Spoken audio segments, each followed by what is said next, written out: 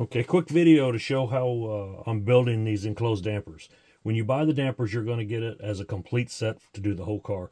You're going to get 2 damper tubes. You're going to get 2 damper rods. You're going to get 2 damper catches. These are directional, so you'll have a left and a right. They're marked on the side.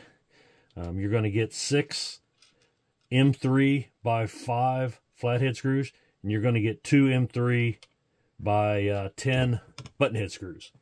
So the way that I do this is I take the tube, and I'm using the Accelerate 150K grease. You may have something else that works. It's got to be extremely thick compared to like the Kyosho. Like the 30K is not nearly thick enough. So I take my 3mm or my 2mm wrench, and I stick a dab of grease down in there, kind of rotate the wrench around just to smear the grease, and I'll put about 3 dabs of grease in these.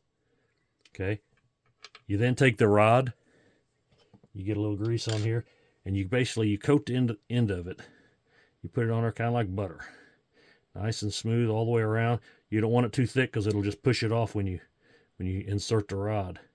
Okay, I do about half to 2/3 of the rod, and you can adjust that based on how much damping you want. You'll just have to play with it and see what works for you. But once you got it on there, you just put the rod in there and just push it down in there. You'll get a little bit of extra on the damper. You can clean that off before you install it. This super thick grease gets on everything. So it's, my hands are covered in it now. I just feel like super sticky. But once the rod's in there, when the rod's inserted all the way, it's only got a limited movement, which is more than enough for what the car needs. If you pull it out just a little bit, you can spin it all the way around, and that way you can distribute your grease better.